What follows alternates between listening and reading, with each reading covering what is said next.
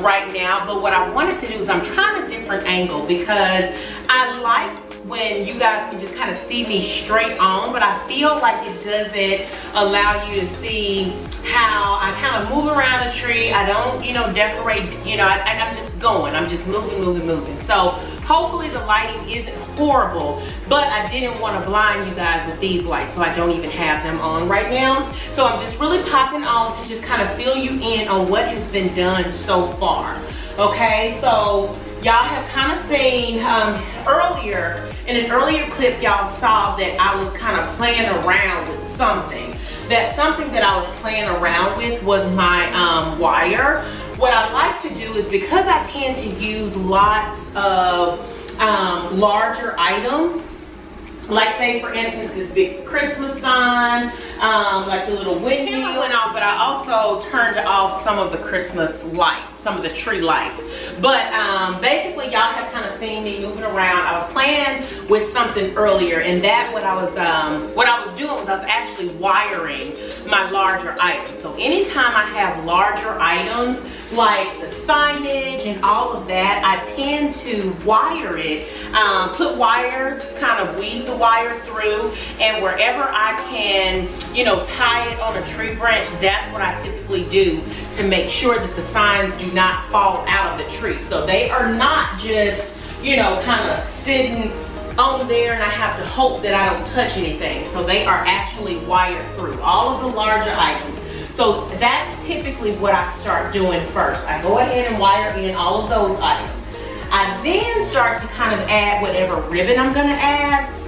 So if you can't tell, I'm going for more of this farmhouse Christmas type theme. So last year was my first year doing this particular theme, and this year I've decided to incorporate a little red. Y'all, not too much of it though, okay? Because I'm one of those monochromatic people who like I can have everything the same color, okay? So when I do pops of color, it has to be a pop, because red typically is not gonna go with what I have going on in the apartment as a whole. So I showed y'all these cuties in the at-home shop with me haul. So hopefully you have watched that video. If not, I will definitely link it below. But these, the only reason I have not added these to the tree just yet is because of the way that they're gonna hang in my mind. I kind of want to give them, more of like that, more of this look and not so much of like straight on. But I feel like these will be easy for me to kind of find a nice place for after I have, added my ribbon and all of that, and I'm still kind of thinking about where I want to add it. But what I did want to show you guys is the burlap ribbon that I use. This ribbon is probably the best burlap ribbon I have found.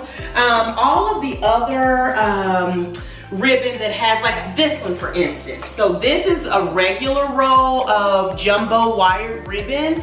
Y'all, it definitely has the burlap color, but it still wasn't doing it for me when it came to like that actual barn house feel. So this one came from, I didn't buy this one this year, but I'm pretty certain it came from Hobby Lobby, as did this one. This one also came from Hobby Lobby, and y'all, I just absolutely love it because it really gives you that true barn house burlap feel. So I was also organizing a few pieces of ribbon that was already cut. Y'all probably saw that, Typically, I just buy new ribbon every year, but I didn't buy any of the black and white plaid this year, so I definitely wanted to use those. And because I was also using the same burlap ribbon from last year, I went ahead and I found a place for those pieces. So now you're going to see me weave this on into the tree now.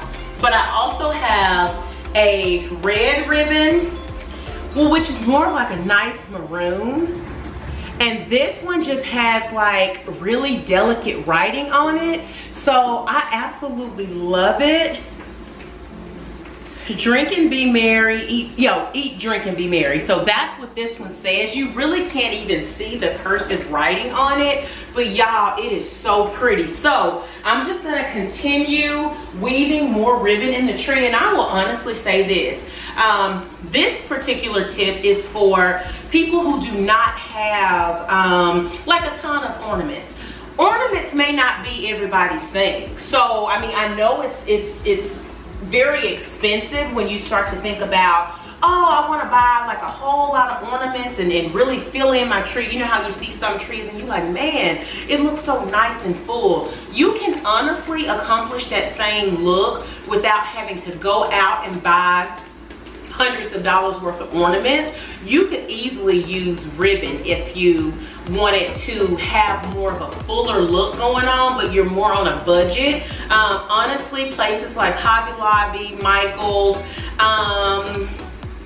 those are probably my main places that I'm gonna go to when I'm looking for ribbon. Simply because you can always find 50% off sales there. So honestly, if you want to have a fuller tree, something that's gonna give you more of an accomplished look, that's it. If you're looking for more of an accomplished look, what that simply means is like you finished your tree and you didn't run out of stuff before you finish, but you don't have money to go buy more stuff. No, you can easily accomplish those things with just ribbon alone, okay? So definitely keep that in mind when y'all are starting to decorate.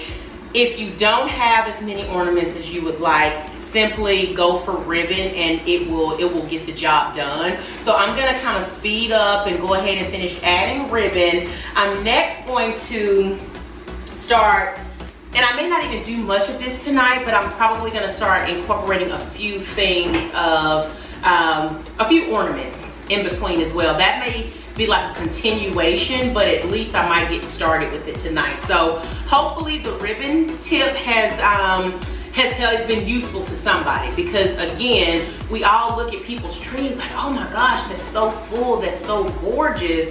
But you know, usually Christmas decorations are not decorations that you go out and buy one year. Well, I don't have the money to go out and change a whole thing. If you do, kudos, but I don't. So usually I kind of just build up on things from year to year. So, all right, just watch me finish off the ribbon and then I will be back to talk to y'all.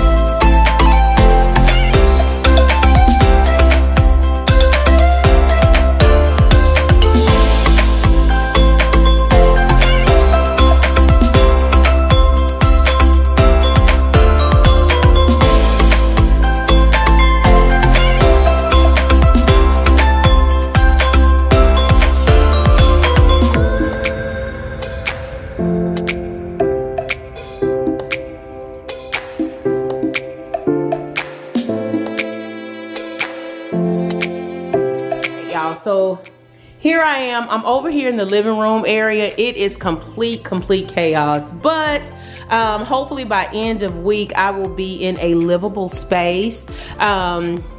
So as I told y'all earlier, when it comes to everything I've done on the tree so far, I pretty much just, I've wired in all of the larger items. And of course, when I say larger items, I'm referring to like all of my signage. You have the little windmills. I have a couple of those in there. Got some present boxes, glitter present boxes. I have a little bit more signage as well here. So keep in mind, you know, if you have small children, of course you don't want to throw in these large signs without making sure that they have been like really secured. So this is just like a sneak peek though, y'all. So I'm definitely not done. There are no ornaments on the tree at this point. That little, whatever it is, a little tin pail or whatever you want to call it. I actually have wood that I bought to put in there, so y'all will see that when the finishing touches come around. I did add a little something to Knucklehead's tree as well, y'all. So he has definitely told me already that this is for certain his tree. The big tree is my tree, and then his mama got just a little old bitty rinky-dink something, but you know, she lucky she got that with the spirit that she has. Okay, so table-wise, I'm not really sure how I want to fully decorate the table at this point, but I do know that this here, this wooden tray, I usually have it in my makeshift bar area here, but I ain't got no alcohol anyway, so I'm gonna use this for the dining table for sure. So rather than using my marble,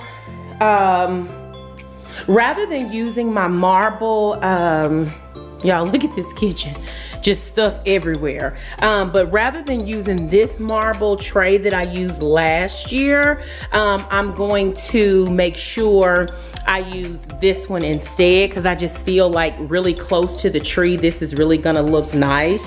I did pick up a sleigh today that I have not shown y'all, because honestly, when I went into Hobby Lobby today, it was really just to return a couple of items.